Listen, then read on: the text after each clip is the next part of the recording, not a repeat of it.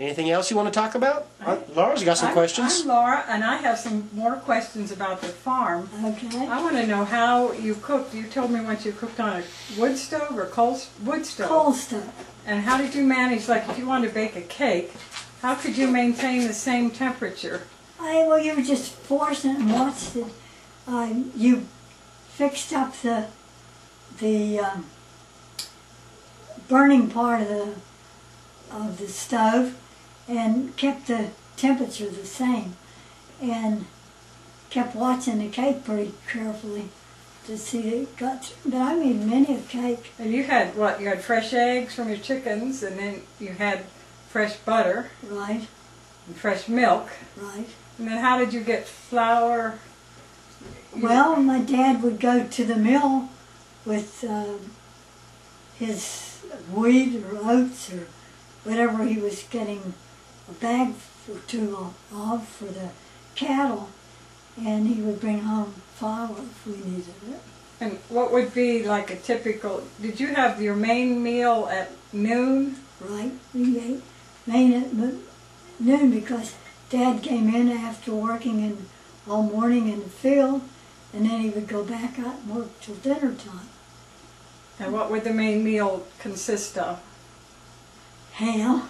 Ham, like mashed potatoes. And you smoked your own ham. Right. Okay, ham and mashed potatoes. And any kind of vegetable, because my mother cans. She canned peas and beans and tomatoes. So you just went down the basement and got a jar. And of course in season, you went to the garden and got what you needed. Onions and rhubarb and asparagus. Did you have bread with your meal? Yeah, homemade bread. Delicious. And it was very interesting, really. And I didn't complain about it. It's amazing because, you know, it was work when I had to do around school time. But, and how did you get to school?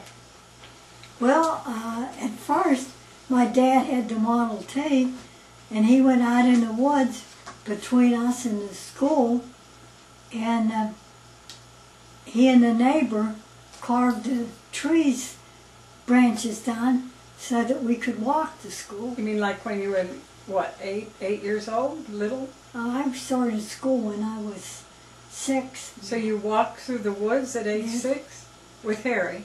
With Harry. And how far was that? It was a couple miles. And in the snow, like they say? In the snow, yes. You did it then too. And but you made friends when you got there. That made it worthwhile going. And was there a school bus later, like then in high later, school? they built a new consolidated school, and they took all the little one-room schoolhouses, closed them, and gathered the students up and brought them to the consolidated school.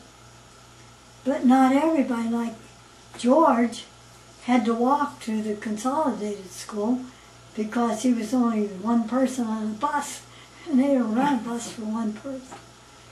And when you were young and you went into Pittsburgh, were there streetcars or trolleys? Oh, lots of streetcars. Loved it.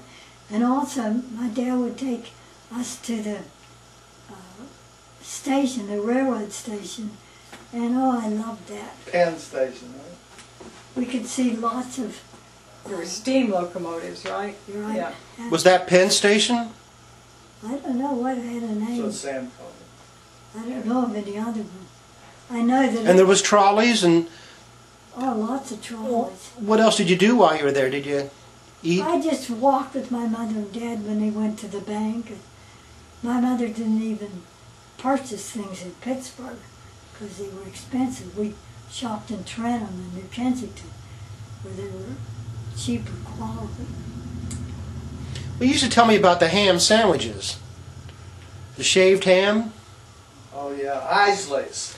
Isley's. Oh yes, well, we went to Isley's to get ice cream cones and ham sandwiches. It was chipped ham. Didn't they call it chipped ham? Yeah. Yeah, chipped ham. Chipped ham. And they would always have a big piece of ham on the board, and then the machine ready to go. When you came and wanted your ham, they'd chip it for you if they weren't busy. They would chip it for you right there. Now you've made me hungry. What else did you eat at home? Well, vegetables, fresh out of the garden in the summer, and fresh out of the basement in the winter, and just about everything. There was Well, go ahead. What are her name? very few things that my mother didn't can. You made donuts too. You told me you made donuts Yes. all the time. Tell me Yeah. about that. Well, my mother had a can. She had two cans. One was a donut can and one was a cookie can. And the donuts, I would come home from school and she would, on the table, have a big breadboard. And she would be rolling out the dough and cutting donuts. And then she would, when they finished, she didn't dip them in sugar, which I thought would have been a good idea. And she would put them in the can, and that's where she would keep them for quite a while, if she could keep Harry and I out of them. And cookies, same way. You go there, and she has the board done, and she's rolling out the cookies, and putting them in the larger can, and always had cookies available. Did you have well water at the farm? Did you have good water? We had a cistern, because the mine took all the water from the creek where we used to get it, and so my dad had a cistern made by the house, and later one by the barn for the animals, and but it was good water, and meant that we had it right at the sink, available all the time. But before that, when the pump worked, my dad would have a bucket, and he would fill the bucket with water, and then he would fill a couple buckets with milk. And that's how we got our groceries. And have you told them how you don't like milk? Did you already tell that story? I tell anybody that pushes me that I was raised on a farm, and one year the cows ate something that was not good. And so even my dad said that the food wasn't good. So I never drank milk after that. Did you say the milk kind of tasted like what, onions or? No, it tasted like if you pulled out a flower or something out of the... Tasted like grass. Yes, yeah, it just wasn't good at all. And so I use milk now, but for a while I wouldn't drink milk. When he made butter, did he make it in big round patties? Who made the butter? Did your My mother? mother made the butter, She and after churned my it, or- mother died, I made the butter. And you put it in a churn, which was a good large churn that we had, and churned it till the milk separated off the butter.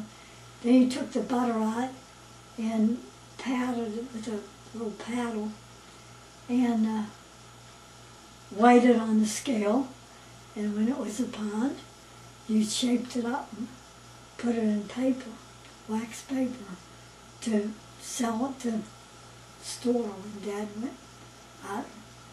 Did he deliver it by car or by horse? By car. By car, Yeah, yeah. he delivered eggs and in season sweet corn and tomatoes and that sort of thing, and butter.